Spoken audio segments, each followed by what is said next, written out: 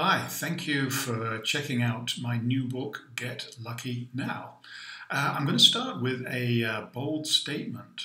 Whilst researching and writing this book and working with my clients, I became increasingly convinced that luck is not random. Some people are luckier than others, and I believe that everybody can attract at least a little more luck into their life.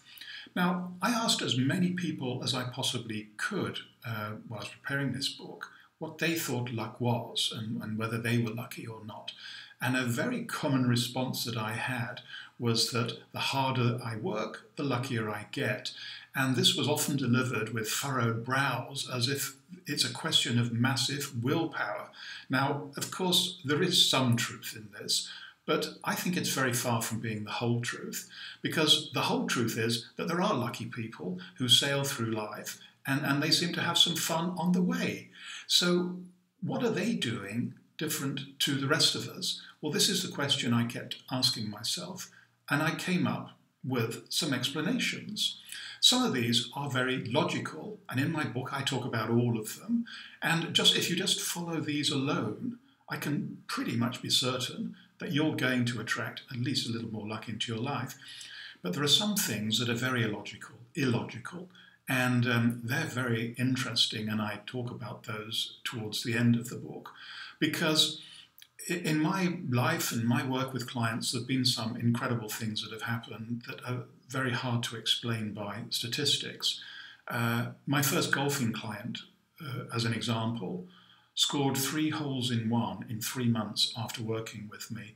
Well, the chances of that happening are so remote. And, this person has scored another 3 more holes in one since, so that's 6. Most people consider themselves lucky if they're having one in a lifetime.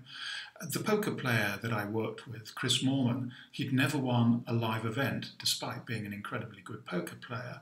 Well, was it a coincidence that just days after working with me for 3 days, he went out and won one of the biggest tournaments of the year and over $1 million? Well, I don't think so. And you'll judge whether I'm right or wrong. You'll make your own opinion. But these are the things that I talk about in my book. So I do hope you buy it, and I do hope you enjoy it, and share it with your friends as well.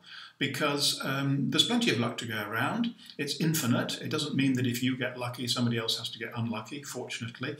So let me know how you get on. I made a commitment to myself about 7 years ago that I would answer every single email that I received. And I have done that so far, and I intend to keep that promise to myself. So if you have any questions, just fire them off to me.